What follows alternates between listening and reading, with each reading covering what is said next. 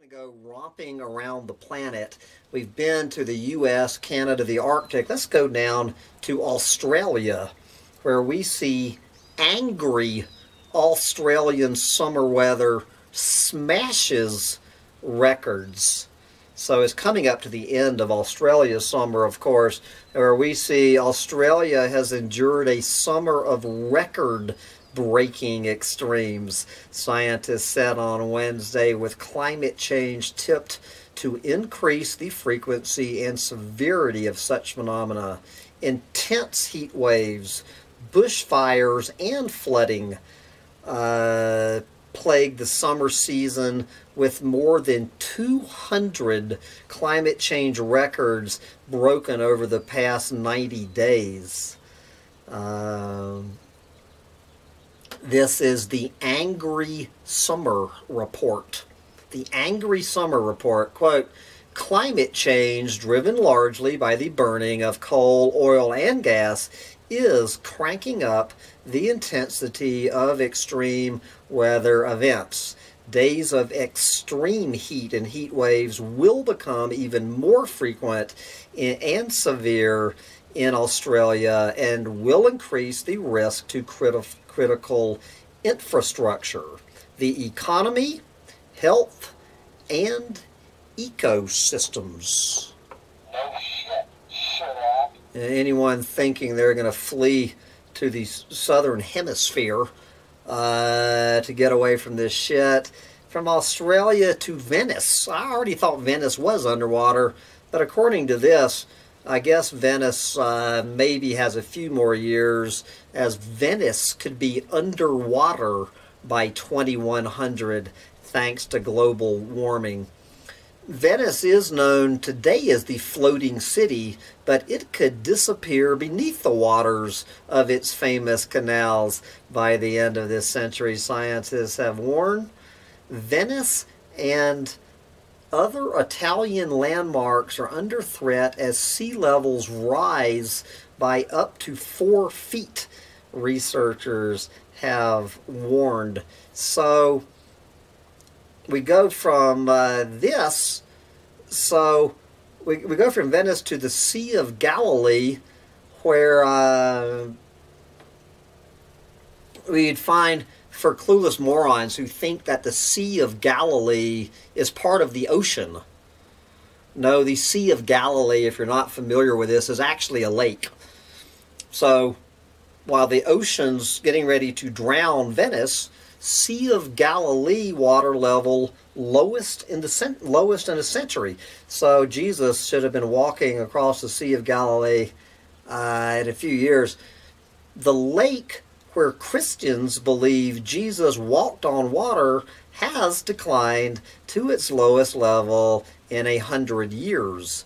The Sea of Galilee, which is actually a lake, has suffered from 4 consecutive years of rain shortages. The situation is serious. The level is 20 centimeters. What's that? About 8 inches below what experts consider acceptable, the so-called red line. And the shortage of rainfall is also affecting agriculture, the environment, and animal life in the nearby area. Then, of course, we have our 10 stories of the day about the Somali famine going on.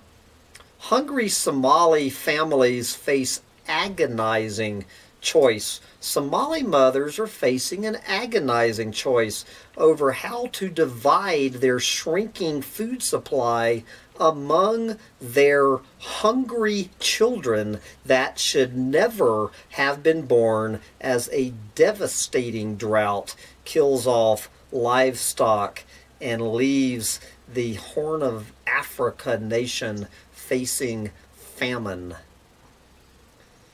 As the drought has shriveled grass and dried up water holes, blah, blah, blah.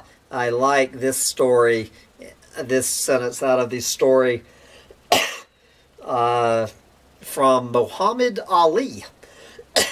Came to the central city of Baidoa with his 7 children.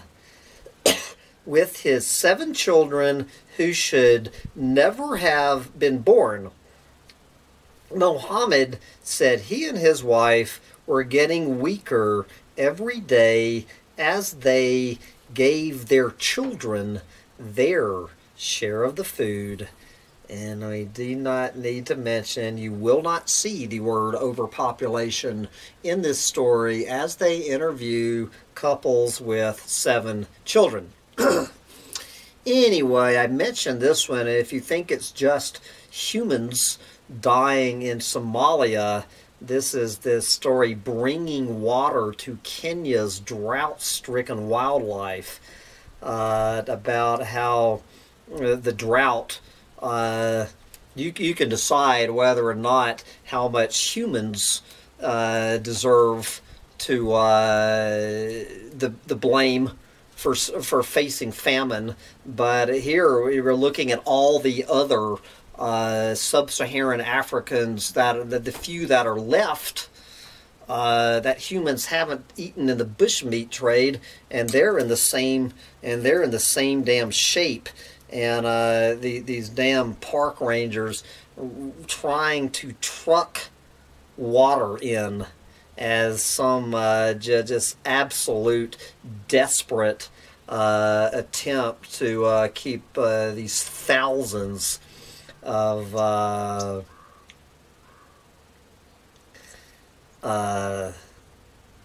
animals, everything from and they're emptying the trucks. A GoFundMe crowdfunding page has raised over $200,000 to water the elephants. There you go. It's a good initiative, but how much water can we truck into Tsavo National Park? How many wells can you sink? Man, even the snakes showing up. Weeks of driving rain are needed to break the wildlife killing drought, and forecasters are already gloomy about the next rainy season due this month.